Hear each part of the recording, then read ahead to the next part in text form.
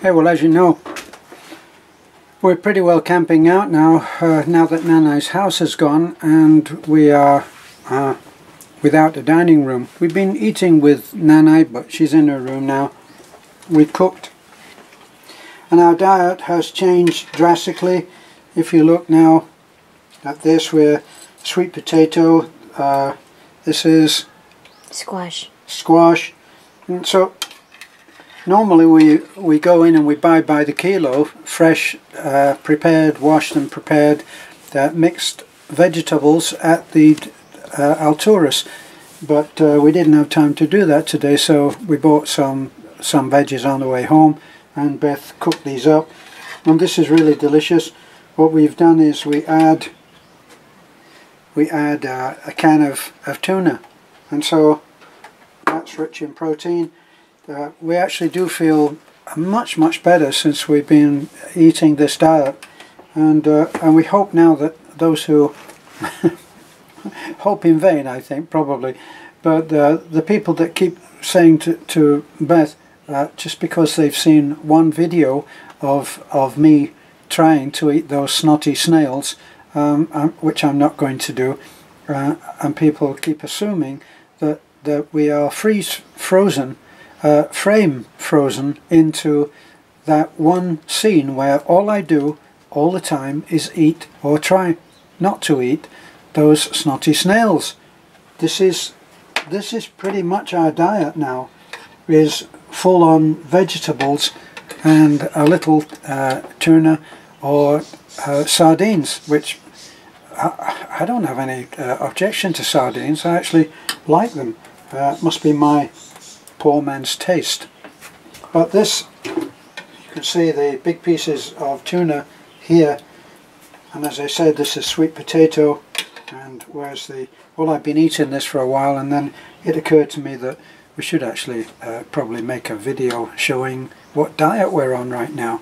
Until we get a kitchen of our own, which is on the way, then we're going to be eating like this, and then later we might actually, probably will go over onto the juicer, which is fast and convenient, and you can eat as much as you like or drink as much as you like, and it's very healthy.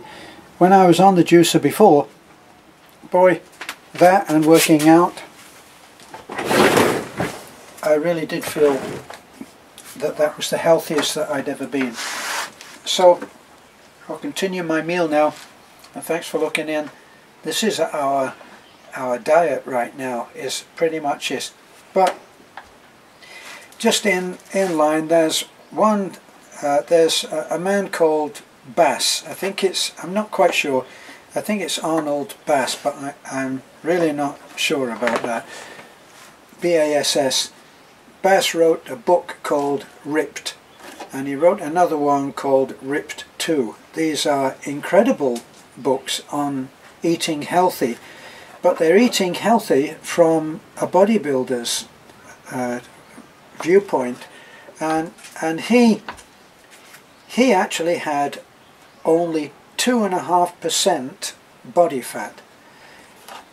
Now that's pretty incredible for anybody, because normally we're up in the 10 or 15, or for women later in life and men up to maybe 20 or 30% body fat.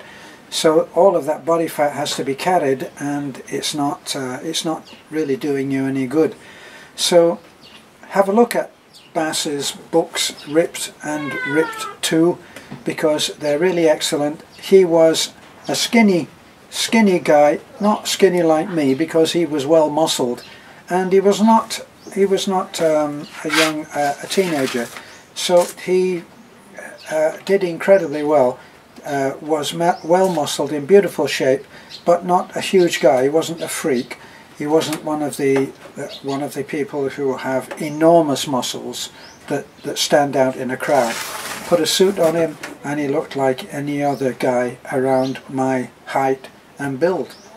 So that's the reason that I mention Bass, is because he says don't restrict yourself to no temptation.